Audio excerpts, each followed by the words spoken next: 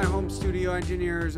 Thank you so much for checking out the Home Recording Network. Welcome back for day 12 in this series, 30 Days to a Better Home Studio Mix. This video is going to be all about compression on the drums in this mix that we're taking a look at during these 30 days. So here we'll just take a quick listen to these drums that, again, were recorded in my home studio. Let's take a listen.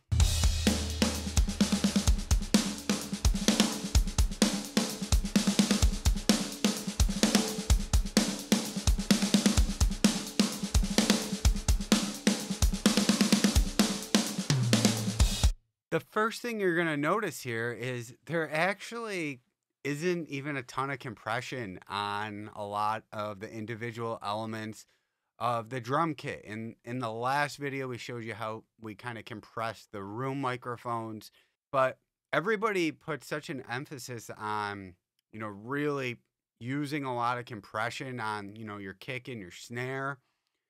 And you don't really need to do that. Let's start off with the snare top. So this is an instrument people like to compress the hell out of.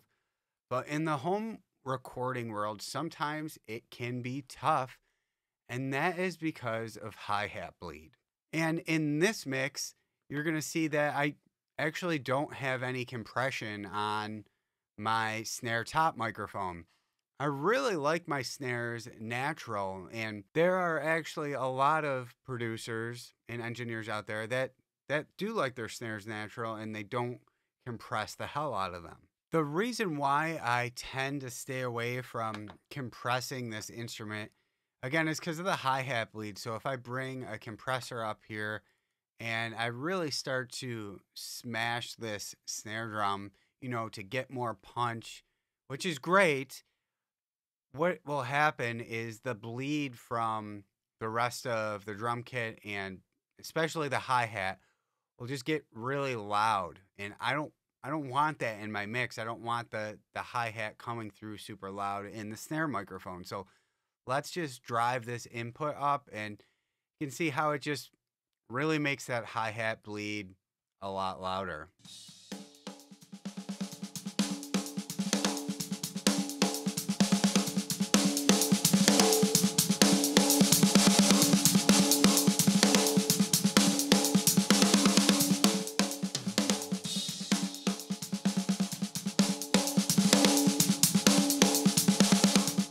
Yeah, and that's just problematic for me. It makes the drum sound messy, and I just don't want that much hi-hat bleed or bleed from the cymbals or anything like that louder in my mix. Compression just makes everything that's quiet louder in volume, and everything that's louder a bit quieter, right? It compresses the signal, it flattens it.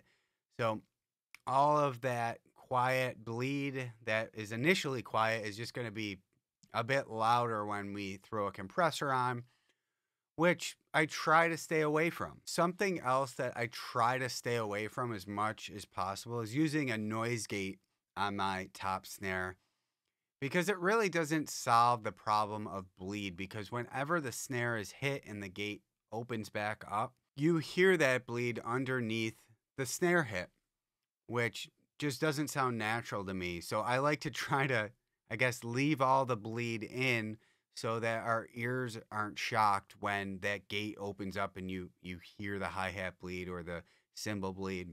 That's one thing to think about. I mean, if you use a noise gate, that's completely fine. Do whatever you want. I'm just saying that I try to stay away from them. Now, if I do want to add some compression to my snare, I've started just throwing a compressor right on the snare bus and compressing all three of these at the same time, the top, the bottom, and the sample. So let's take a look at how that would go. So let's open up our distressor here. First, I would set my ratio to 3:1. I would bring my attack to the quickest it can go, which doesn't make sense, but just stick with me. So I will set it to as quick as it can go. My release on a distressor is pretty fast, maybe around a 3. And then I would play the snare and start to crank this input. So we're getting a ton of compression. And then what I'll do is open up the attack to where I'm hearing the amount of punch that I want to get out of this.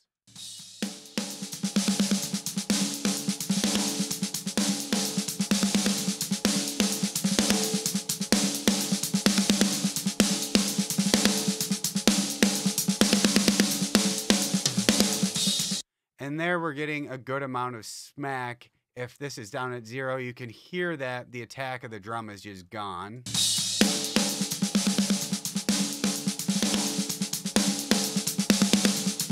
And there it's back. So now I would bring my input down to a spot that I would like.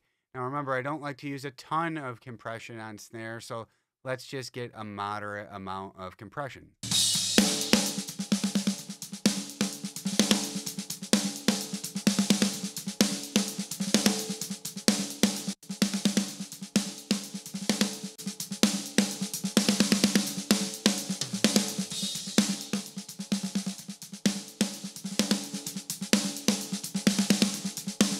Yeah, and there we have a decent amount of punch in our snare now.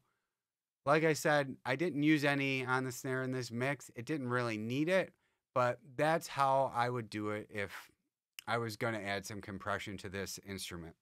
Now, I've recently adopted that same exact technique to my kick bus, but in this mix, I actually just threw the CLA 76 on each of the kick microphones. And you're going to see here, again, I'm not using too much compression. So it's really a myth that to get really punchy sounding drums, you need a lot of compression. You don't. So here we have a very slow attack and fast release. Again, the slow attack is so that we could let a lot of that transient through like we did on the snare drum.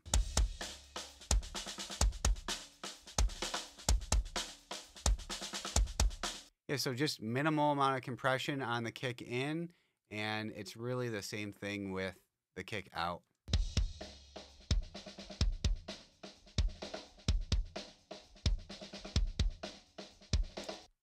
So there you have it, minimal compression on all the different elements of the drum kit, none on the toms or anything like that, but we are using a bunch of drums effects buses that are sort of compressing in their own way. And that's what we're going to talk about tomorrow on day 13. So I hope to see you back for that. Happy mixing, guys. Hey guys, if you like this video, be sure to download your free Ultimate Home Studio Mix Guide with your go-to EQ and compression settings for all your tracks. And also be sure to register for my free online mix training that I hold a couple times a week so that you can learn how to make radio quality music from your home without breaking the bank.